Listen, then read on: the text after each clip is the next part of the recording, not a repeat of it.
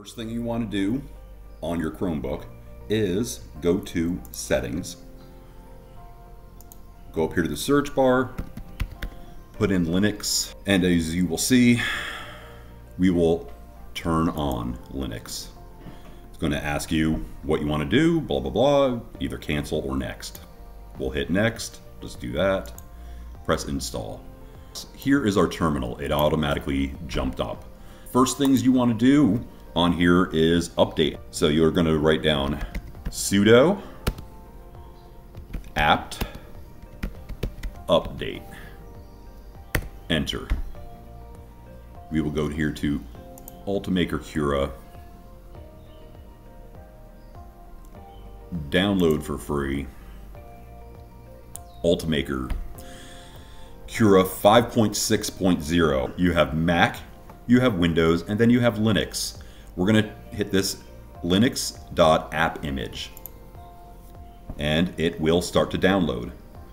You're going to go and open your folder. It will be into your download right about here. If you notice, there is a Linux files over here on your left-hand side.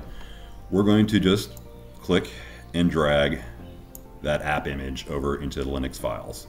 Okay, so now we are back here on the terminal. I want to put in chmod a plus x Ultimaker dash Cura dash 5.6.0 dash Linux dash x64 dot app image. I believe that's how I do it, right? Yeah. And press enter. No such file. Why? Because I probably messed up on something.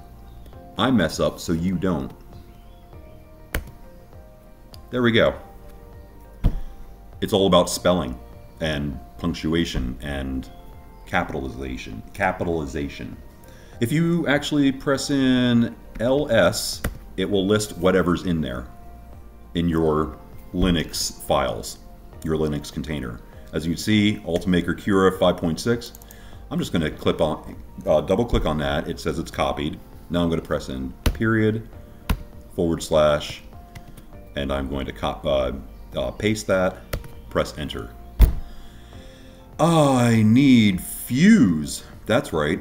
So as you can see, fuse needs to be put in. So we should be able to do sudo apt install lib fuse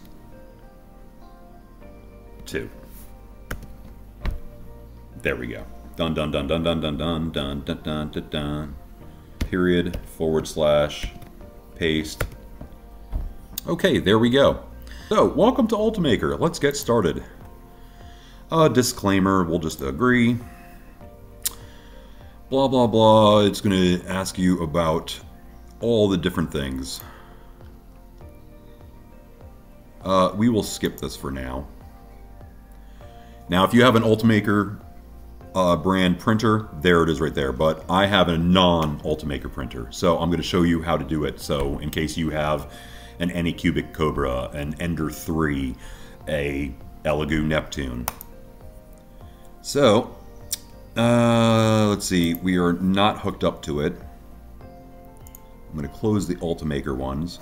Oh my god, this is such a small print, I got to take off my glasses.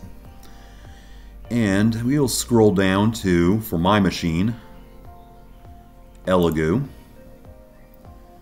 Neptune 3 Plus, right there.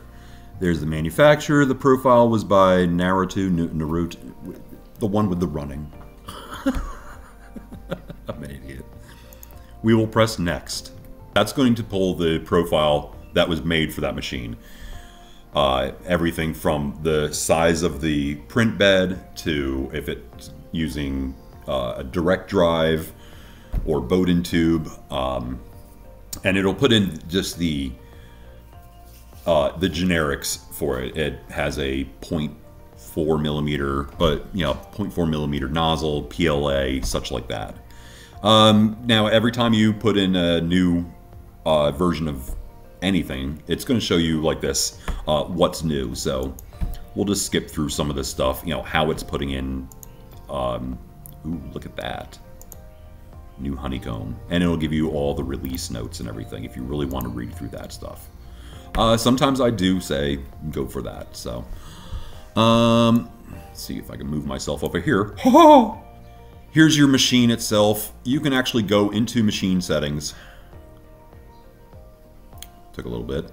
As you can see, it shows up as my 330 by 330 millimeter X and Y and the 410 Z height. Rectangular, heated bed, and actually I go, yep, it's all on Marlin. Now, again, this is for my machine. Your machine might be different.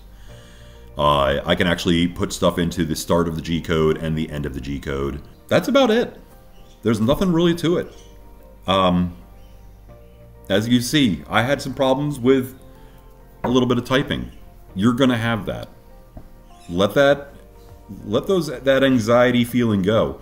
It's easy to do. You're not gonna mess anything up. And if you do, sorry, it's not my fault. No, I'm joking. If you have any other questions, leave them in the comments. I answer everything I possibly can in the comments, or I at least give it a thumbs up.